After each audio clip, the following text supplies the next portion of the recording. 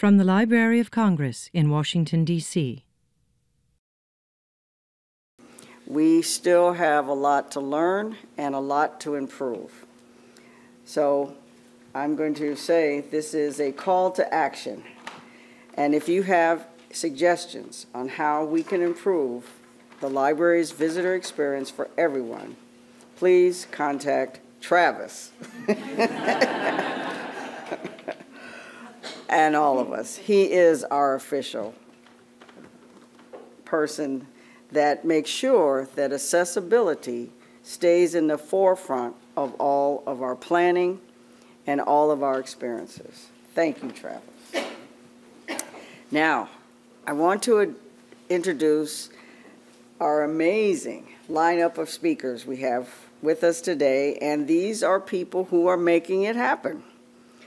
Congressman Representative Kevin Yoder and Congressman Mark Takano are the co-chairs of the Congressional Deaf Caucus, and we appreciate their time and are honored to have them here with us this afternoon.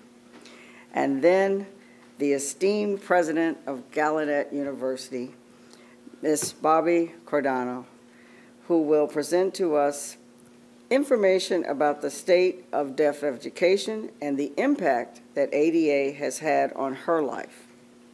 And then she will be followed by TedX presenter August Shitama on his passion for books and what they have meant for his life.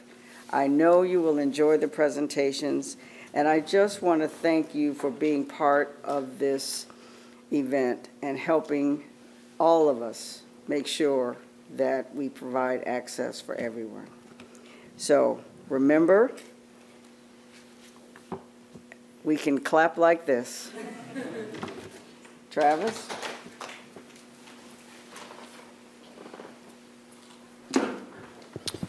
Well, good afternoon. It's my honor to join this esteemed panel and others to help celebrate the 27th anniversary of the passage of the Americans with Disabilities Act. And I appreciate Dr. Hayden's opening remarks and her allowing us to have this event in this beautiful historic facility that she maintains for Americans to continue to enjoy and to celebrate many historic events. And today is one of those chapters in the great legacy of our country. I want to thank all of you for your commitment to working for disabled Americans, especially those in the deaf community, in Congress, in Gallaudet, and the rest of academia, in the private sector. I'm proud to join all of you in celebrating the Americans with Disabilities Act today. As we know, our nation was founded on the principle that all people, men, women, are created equal. The ADA is a landmark piece of legislation that embodied that principle, with its impact making ripple effects throughout our nation still today, benefiting countless disabled Americans. It has helped open up doors, both literally and figuratively, to employment and services for many people with disabilities, and ensured that those with disabilities are afforded equal access to government services and public accommodations. It's hard to think of our country without the ADA. It's hard to think of America before that period and why that was ever the case. The ADA helped implement, for example, in the deaf community, telecommunications relay services, making sure the deaf and hard of hearing can have full access to telephone networks. These reforms were important steps towards making sure that no one in America gets left behind and everyone has equal opportunities. Now, I'm a Kansan, and Kansas has a very special role in history when it comes to the ADA. That connection continues today with the legacy left by a great statesman known as Senator Bob Dole, who just recently had his 94th birthday, by the way. He was and still is one of the biggest advocates for the disability community, inspiring myself and others to continue to carry the baton and his legacy forward.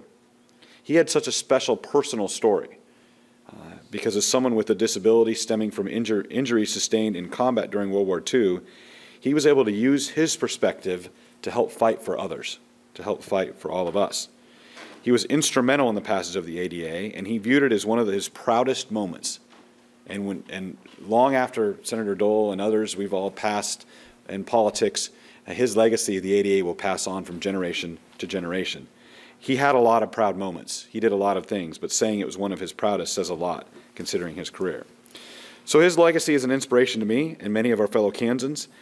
In my service in Congress, I represent the Kansas School for the Deaf in Olathe, Kansas.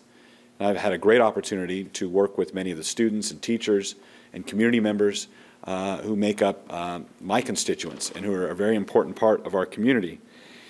And so what Senator Dole laid forward is what I'm working to fight for disability rights. And I think the Senator would agree that there is still more to be done. The difficult reality is that in spite of the progress made through the ADA, around 7 in 10 deaf people in the U.S. are unemployed or underemployed. We have a lot of work to do. This means that there are 33 million deaf people who can't make enough money to support themselves. This is just one symptom that shows our work is not done, and there are clearly still barriers between deaf people and quality jobs and full involvement in society. We've attempted to partner with many employers throughout the country to help them build opportunities for employment. Just a few months ago, there was an event we had at the Kansas School for the Deaf with Uber, and they were showing that they have specific programs set up to help the deaf community become Uber drivers, for example. So technology is also helping us solve this problem along with government policy. But in recognition of the need to keep advocating for the deaf community, that was what led Congressman Takano, my good friend from California, and I to help form and build the Congressional Deaf Caucus. We've been joined by 18 other members of Congress who are all dedicated to advocating on behalf of deaf Americans. The Congressional Deaf Caucus recognized that the ADA was not the finish line in disability rights, but rather one step as part of an effort that needs to continue. Now, I also have another role in that when I first came to Congress, I was honored to be appointed by the Speaker of the House to the Gallaudet Board of Trustees. And I am a proud Kansas Jayhawk. Don't get me wrong, I'm not switching allegiances, but I'm also a proud Gallaudet Bison. And we're very proud of the university here in Washington, D.C. And it's helped me create a connection between the Kansas School for the Deaf, as folks graduate high school, and helping them understand the value of Gallaudet University, as well as my colleagues who in Congress may not know what Gallaudet University is doing in its powerful legacy here in Washington. It's the only university in the world specifically designed for deaf and hard of hearing students, and I'm glad to be part of this unique and vital institution. It has been a privilege to serve the university and learn more about the deaf community and the issues it faces. And President Cordano is leading an outstanding school, and I'm working to make sure that Gallaudet has the resources it needs. All right, there we go. I'm working to make sure that the Gallaudet has the resources it needs to continue educating deaf students. And we were just discussing that most recently the Appropriations Committee approved a bill that included a $6.7 million increase for Gallaudet University in the coming year. In these very divided times we live in, right, it's hard to turn on the news without wanting to throw your TV out the window. People are angry at one another. Gallaudet University is a unifier in this Congress. And to see a bipartisan effort to increase support in a significant amount, to me tells us there's still hope for civility, there's still hope for bipartisanship, and the issue of support for Gallaudet University is one of those great areas we can come together. And we know that those dollars, if we can eventually get it signed into law, will be served and utilized very well to help more students fulfill their dreams. So in conclusion, as we mark the 27th anniversary of the Americans with Disabilities Act, I hope we can both celebrate the accomplishments that have been made as well as roll up our sleeves to continue the work that still needs to be done. I want to say thank you to everyone here who has contributed to the fight for the rights of disabled Americans and for the deaf community in particular, and I am proud to join you in this effort as we work to preserve the legacy of the ADA. Thank you very much.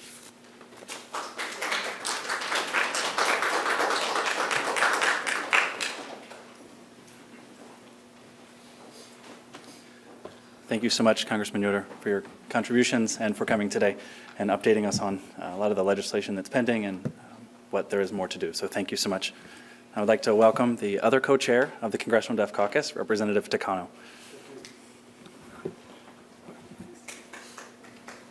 Thank you. Good afternoon, and thank you. Thank you for being here, and thank you to the Library of Congress for inviting me to this wonderful event. Dr. Hayden, it's always wonderful and a pleasure to see you.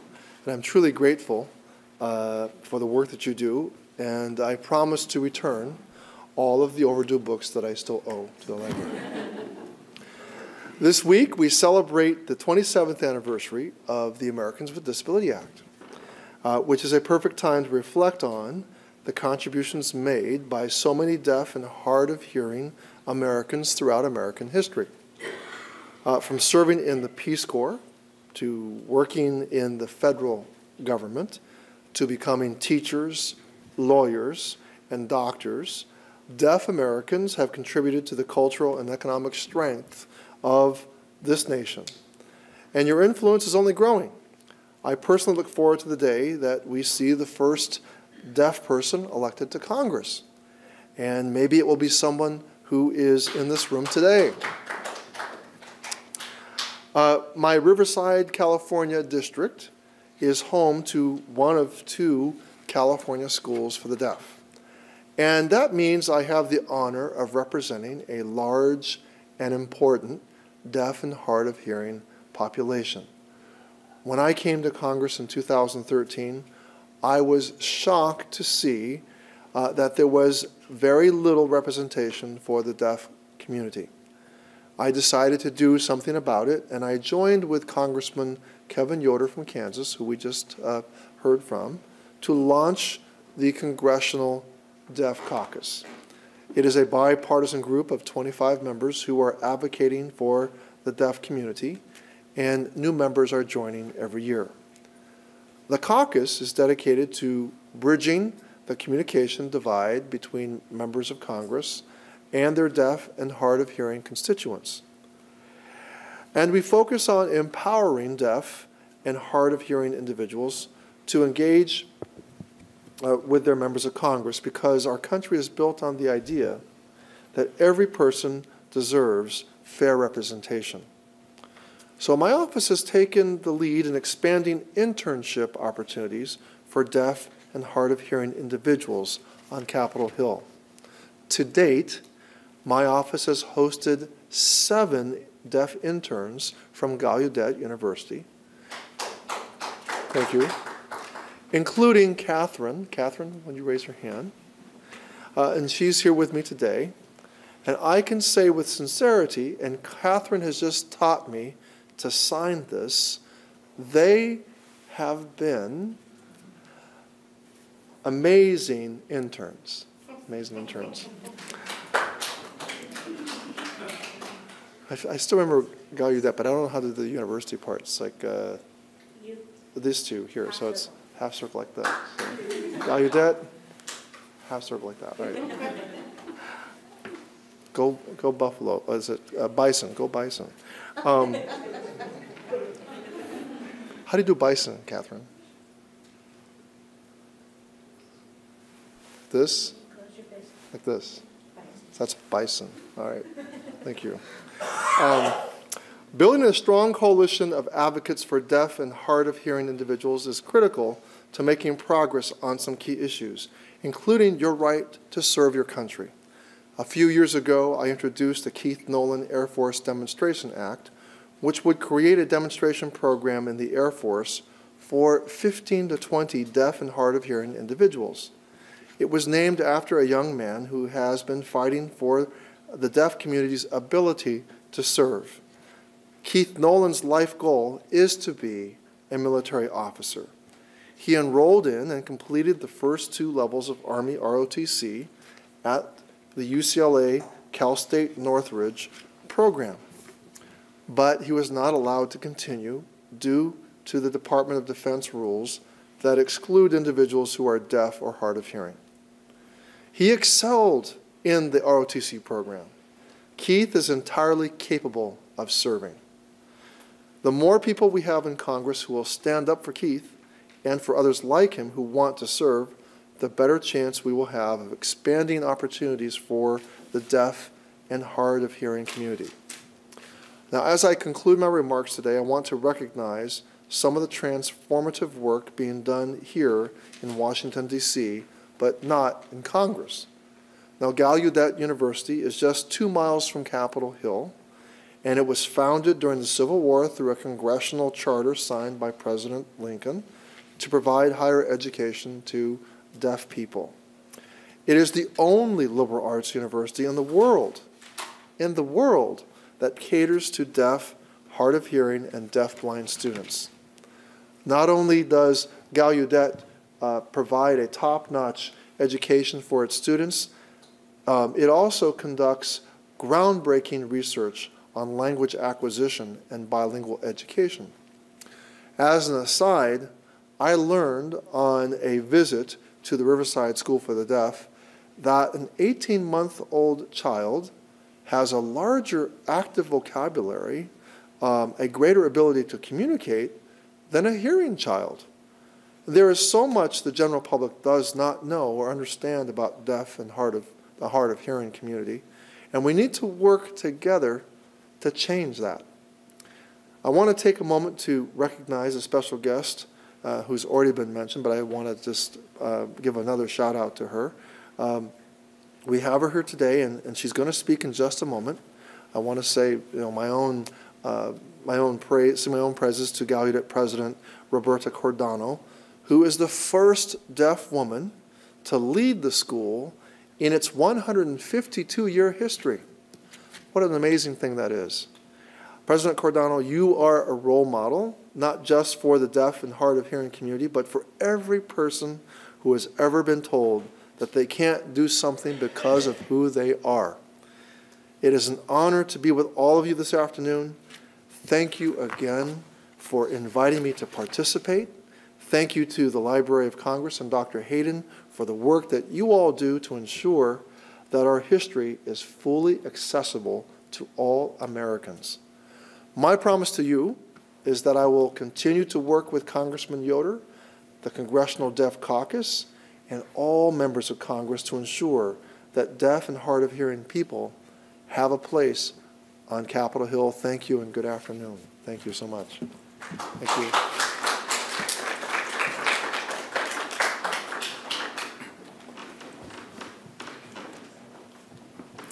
Thank you so much. We have done an internship here at the library as well and tried to model it after Takano's, Representative Takano's internship program. So we definitely thank him for that as well. And now everyone in their speech has so far mentioned President Cordano. So now it is an honor to welcome her to the podium, please.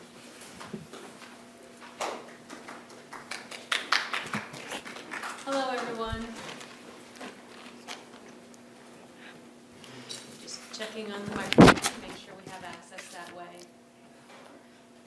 First, I want to thank Dr. Hayden for the very warm welcome and my opportunity to meet her today. I agreed with her that there are so many possibilities for partnerships between Gallaudet and the Library of Congress. Secondly, as Representative Yoder, and many of you know, he is on the board of Gallaudet's trustees and a great supporter of the university.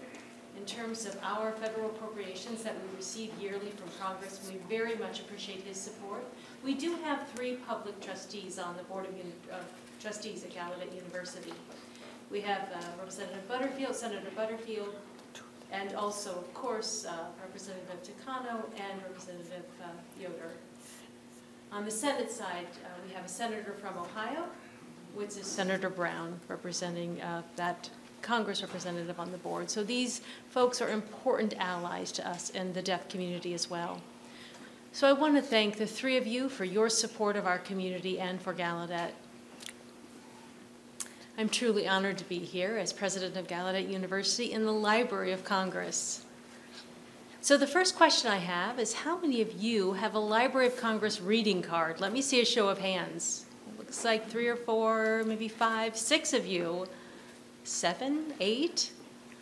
Well, let me say, if you don't have a reading card, I strongly suggest you come. There's a building right across the street where you go in, you can sign up, get your picture taken, and you get one of these Library of Congress reading cards. So you can come into the reading room right here in the Library of Congress, and it's a wonderful way to spend an afternoon on a weekend or an early morning just to come and sit and research and do some reading. It's one of my favorite things to do here in DC, and I encourage you all to go over there and get one of those reading cards. It's probably the best thing you can get here in this city, and then one of the best things to do.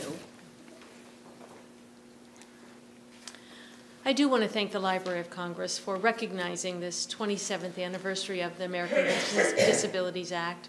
We're here today to celebrate that momentous occasion, and also it's important for all of us to understand some context and what's happened in the years since the passage of the ADA, the support that we've received, and our civil rights and freedom associated with that.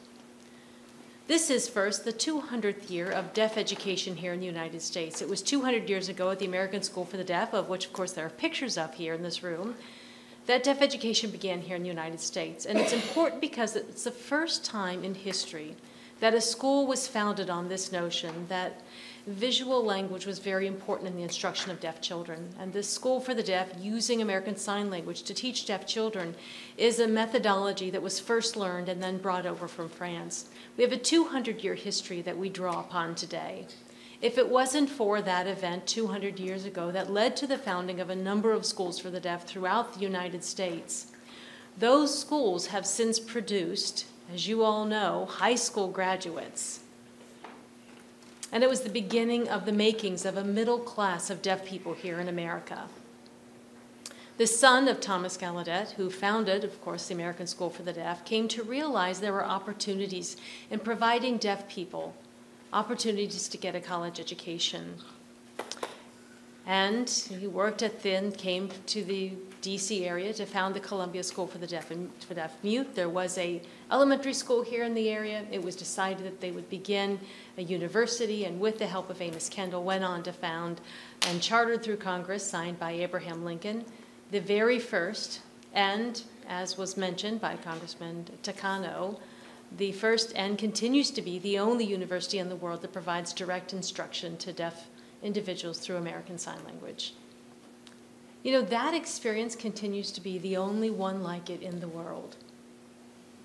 And that's what makes this day even more special and unique. It is for all of us a reminder of our need to continue to protect the language of our community. And that is the right that is protected by the ADA. To the ability to communicate through this language and to do so effectively.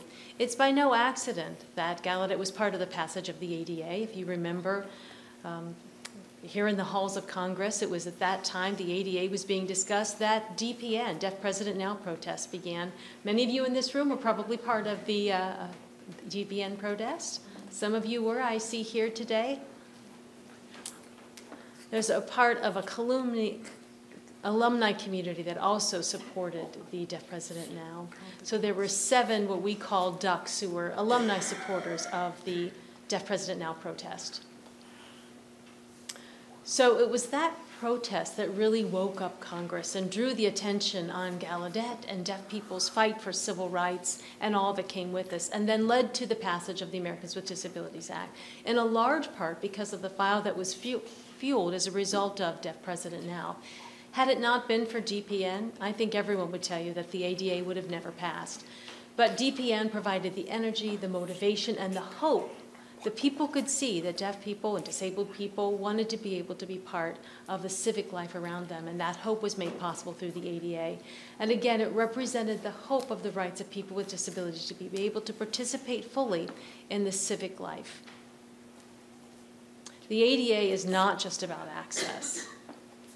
It's about the right to participate in community life.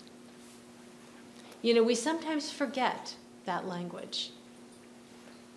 It's about our right to be members of our community, to have access to learning, to employment, to be able to connect and participate in community activities and engagement and events, to be able to go to movie theaters, to be able to go to theatrical productions, all allowing for civic participation in community life here in this country.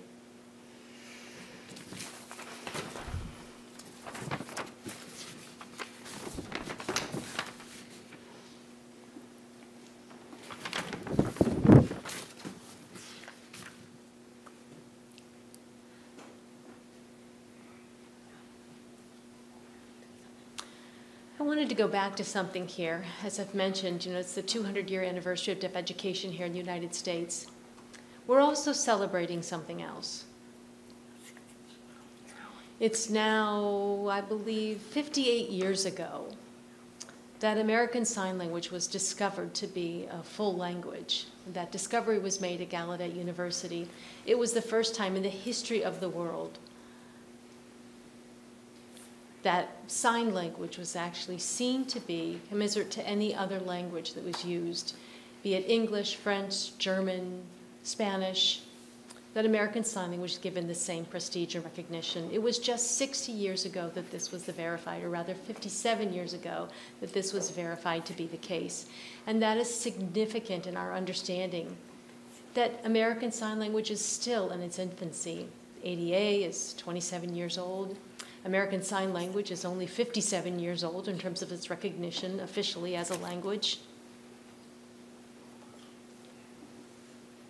And if we go from there and understand that from that understanding that there is an official language, that there must be culture, a literature, a form of arts that's very unique and specific to a visual language. And that was as well proven to be true as we began to recognize books created by deaf people and that spoke to American deaf heritage. And that if you foster a language and an arts, then students came together to verify one other thing, and that is the fact that they have civil rights, that we have civil rights, and that civil right mindset has allowed us to participate in a movement that's far bigger than our own. Minority rights in a country like this has significant meaning, understanding that we may be a small community, but we're a part of a larger community, and how is it that we can get the representation that we need within that larger majority culture? And then, of course, those questions led to the Deaf President Now protest, and another protest which occurred in 2006. I look to that protest as being a very significant one for different reasons than just being about the selection of a president. But it was instead a way for the community at Gallaudet to be able to express its right to self-determination and the rights to be able to be part of a process, to be engaged in a process. The right to be included in a process is what that protest recommended. It happened to be about the selection of a president, but it really was about the right to be a part of a process which creates self-determination, and another part of being part of a free country and a democracy that allows us to be a part of that process, and let us never forget that is the case. So all of this to say still leaves the question of language. Spoken language versus sign language. And that debate has been a long-standing one over the years, from Plato, to the 1880s, even to now. Mm-hmm. People really advocating for, the use of spoken language or the use of sign language. Research over the last 12 years at Gallaudet has really come to realize it's not an either-or proposition, and it never has been an either-or proposition. It's more of an and proposition. If you develop bilingual brain in a deaf child, that child's brain will thrive as a result. And if that child is able to produce spoken language, that's fine. They can pick up English. That's still available to them. They can read or write English if they can't speak English. But having access to a visual language as well creates a powerful opportunity for brain development. And that's just extraordinary.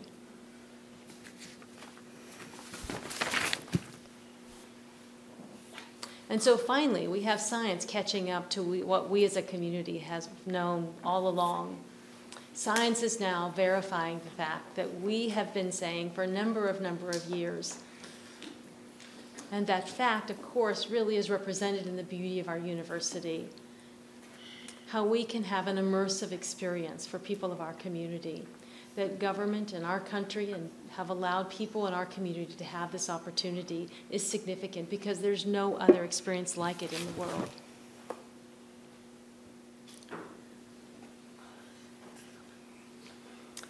I want to shift a bit to talk about the ADA and our Constitution, where it talks about the goal to create a more perfect union.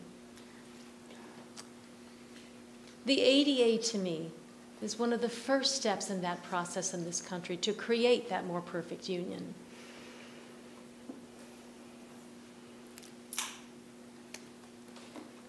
And so I asked myself, as I prepared to come here, what have we learned in the past 27 years? What have we learned? And one of the first things that comes to mind is that education and learning that is really honed in on the individual skills of that child and the unique approach that they bring to the world is critical to the success of every child in America. Whether that child has a disability, despite their skin color, their religious beliefs, their political affiliations, religious beliefs, all of those social constructs created by people to label, to separate, and take people from coming together united, without paying attention to that person's unique way of being and what they uniquely bring to the world. That is very powerful. And why don't we teach to that strength, that uniqueness that they bring instead of to their weakness? When we teach to the child's weakness, their inability to hear, we take away from what we can give them when we instead teach to their ability to have that visual language. And why not do both? Why not afford them both that opportunity to speak, have access to that language as well as sign language? And ADA is an invitation for us to engage in that kind of a conversation. Moving on to employment, that's the key to a strong country. Deaf people's success in the United States has been afforded by their access to employment opportunities. Many Gallaudet graduates go into the workforce, and strangely enough, in the last 10 to 15 years, our progress in the employment arena has not been as great as it had been before the passage of the ADA. And the question is raised as to why that is the case. What's the fundamental problem that we need to address in order to change that? Minnesota, the federal government in the past looked to the number of people with disabilities and saw that's over 15 to 20, 30% of these individuals, never 30, but at least 15 to 20% of the population is disabled. After 2007, after the recession, the numbers began to drop off to 2 to 7% of the disability community being employed. And this creates the future challenge for us. Our work is not done. We sit back and look to the wonder of ADA, and yes, certainly we do recognize that, but we also recognize the work that needs to be done and what we need to do in order to change and improve our employment outcomes for all people with disabilities, not just deaf people.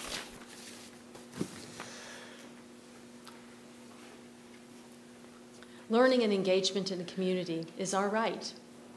And that's a lesson that we learn from the ADA. We have the right to learn and be engaged in the community around us. And that's what leads to us being strong citizens, engaged in the political process in our communities and our schools and our family units and our deaf organizations and a variety of other places.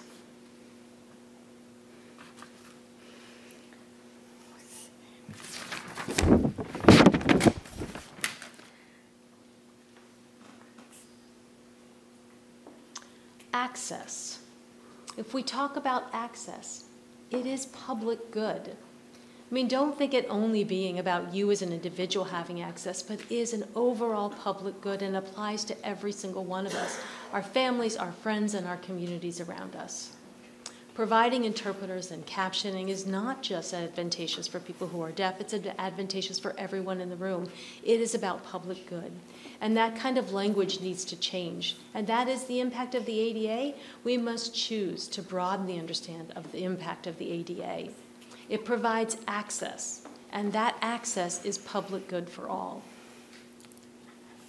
And lastly, as we know at Gallaudet, we have students who enter, and often what happens to them, they thrive, tremendously so, because they can be fully engaged in the life of the community there. You know, many of you graduated from Gallaudet, and I think most of you, have. I think there are some who are still working their way through or in graduate school. But what's interesting is, you know, we continue the search for that perfect world that is more broad than the one where we live. We seek to how we can have that same feeling of having full engagement in the broader world around us and not just within a localized community.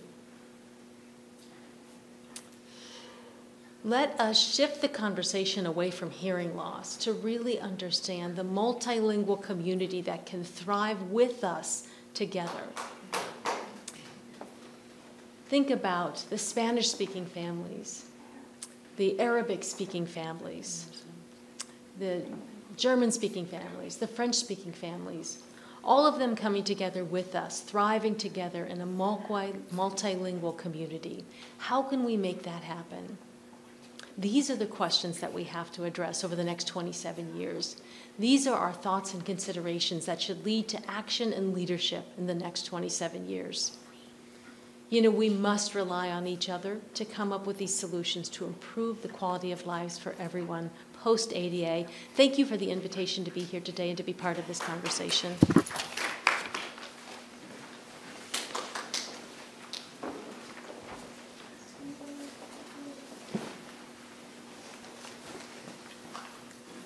Thank you very much for coming. It's very fascinating to hear about your contributions to the university and to students, and about the challenges that you see that lie before us. Obviously, you were involved before the ADA passed, and your perspective now on how things have changed and where they're going was wonderful, so thank you.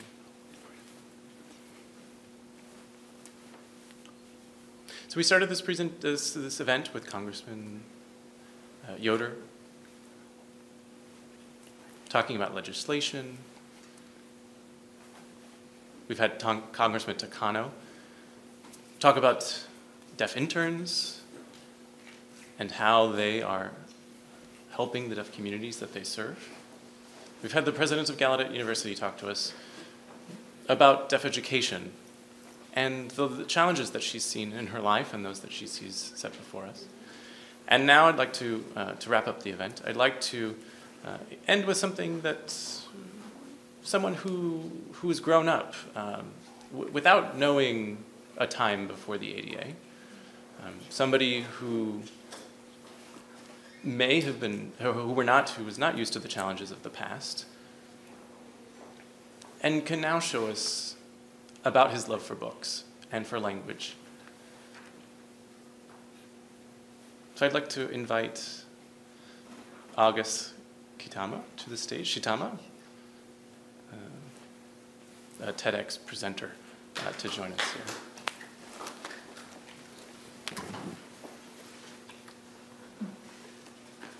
Hello, everyone. I first want to thank Dr. Hayden for hosting this wonderful event.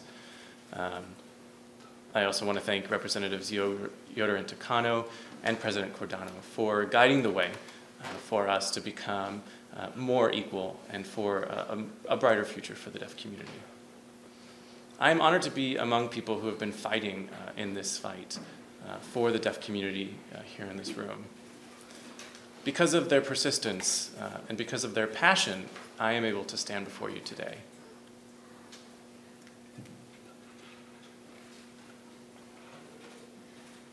So I have a dream to become on the national stage just as yours. So I'm honored to be among you. One thing that I think that I'm honored to be here because this is the Library of Congress and I have a severe love for books. So before I get going, I'm going to ask the interpreter just to silence his voice for about 10 minutes.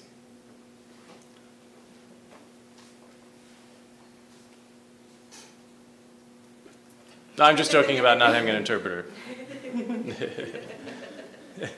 But let's take a moment to reflect about how it felt to watch me signing. To know what I wasn't saying, to not know what I was saying without the interpreter voicing for me. How did that feel? How did it feel to be left in the dark? I'm sure it was awkward, right? And then when you finally heard the interpreter's voice again, I'm sure you sighed a bit of a relief. There was a light that sort of went off in your head. And that is what I call the sort of agony and ecstasy of the human connection. We all want to feel a connection. That's natural. But that connection is not something that we can always see or hear. It's something that we can feel. It's something that we feel in our heart. It's a moment of clarity. I discovered this when I was a wee lad, learning how to read. Even though sign language is how I prefer to communicate, reading allows me to learn more about the world. There's a lot you can learn about the world just by hearing it somewhere like on the radio when you're driving to work, or through the grapevine, which, what I understand, is a polite way of saying that you've been shamelessly eavesdropping. I don't have that privilege to unconsciously absorb information without actively pursuing it. That's not a burden for me, it's actually a blessing. What wasn't handed to me, I've wanted for myself with a passion. And that passion started when I was in pre-kindergarten. We had a customary nap time, which was never my cup of tea. Luckily, one day my teacher told me that I didn't have to do nap time anymore. Instead, she took me into her office. She had piles of books, vocabulary cards, and colorful pictures of everyday things. Though I didn't know the word for it, I felt like the cartoon man sketched above the word excited. I was right there in my teacher's office when I learned how to read. Learning to read was a fascinating process. Unless you know someone who is deaf, you've probably never considered how an audible language can be taught visually. It usually takes 4 steps. My teacher would show me a drawing of a hairy beast, and then letter by letter she spelt the corresponding word in English and ASL, and then showed the sign. So I made the connection between the written word, the picture, the finger spelling, and ultimately the sign. And now I knew that that hairy beast was a dog.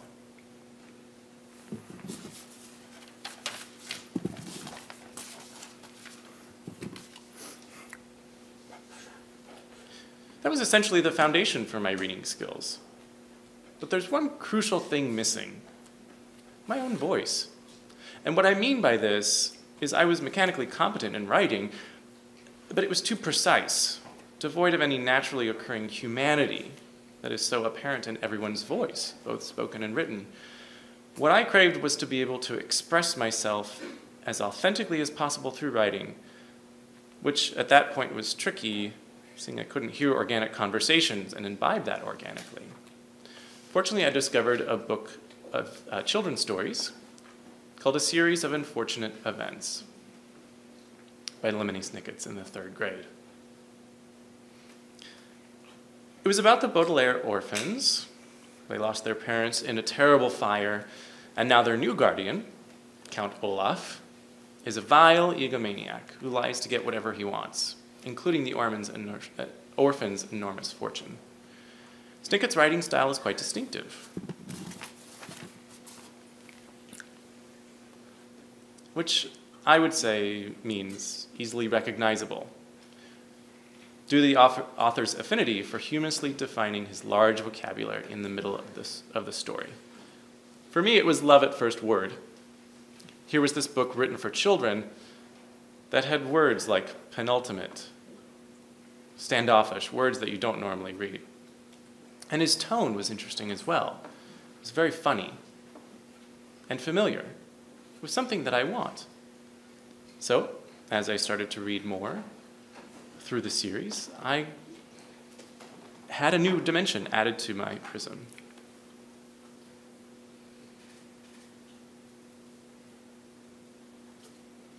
One day, I saw the world through the eyes of a cynical New Yorker, David Sedaris, where a horrible incident could be recounted as a darkly funny anecdote.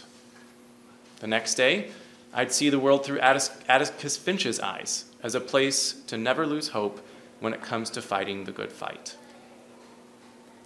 Eventually, my perspective became an amalgamation of the books I had read over the years. Reading the conversations in these books was where I found a natural rhythm. That rhythm fermented from reading the closed captioning on TV shows like 30 Rock and Seinfeld, with the cascade of rapid-fire wordplay. And that was the humanity I longed for in my writing. With a solid understanding of the art of conversation in English, I found my voice.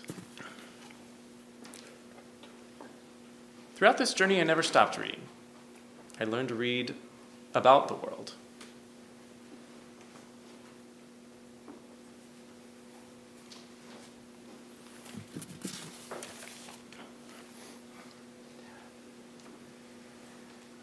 The value of reading comes from the power of information. I read to rid myself of ignorance. And I can tell you that when you read only 140 characters, that's not enough.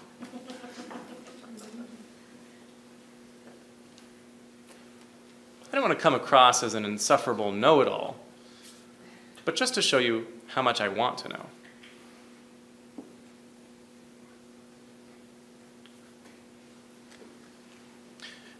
It's when people struggle to find meaning in life that I find meaning in the struggle. I have a purpose.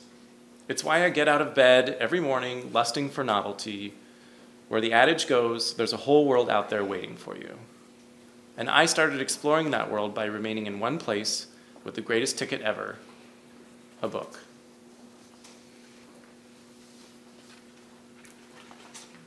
In addition to falling in love with books, because of the strides we made in public education and civil rights, that disconnection from the world I felt as a deaf person is no longer tangible.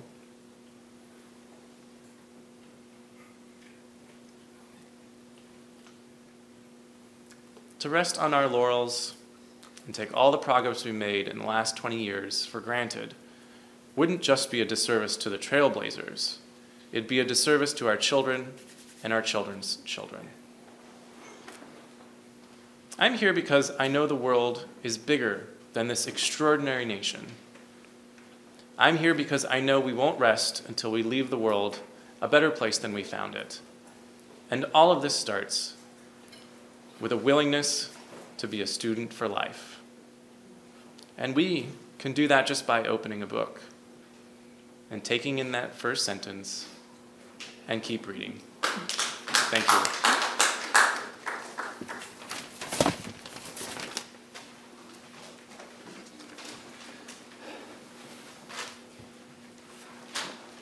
Thank you, August, for your inspiring words. I know your passion for books very well, and I'm amazed to have you here. Thank you to all of you who have come to participate in this event. I hope that you've learned something about a new perspective and seeing people who are deaf and signing present here at the library. We do have events that are ongoing. So it's nice to see a change to have our regular language being replaced by American Sign Language. We are finished with the event now, but I will remind you that we have exhibits along the side of the room from our collections. Everything here on the tables is related to deaf history in the United States, the contributions of deaf people across our history, and Gallaudet University. So you'll see some old pictures, some letters from Helen Keller, and other such artifacts. So if you'd like to start looking at the chronology of the collections we have. This has been a presentation of the Library of Congress. Visit us at loc.gov.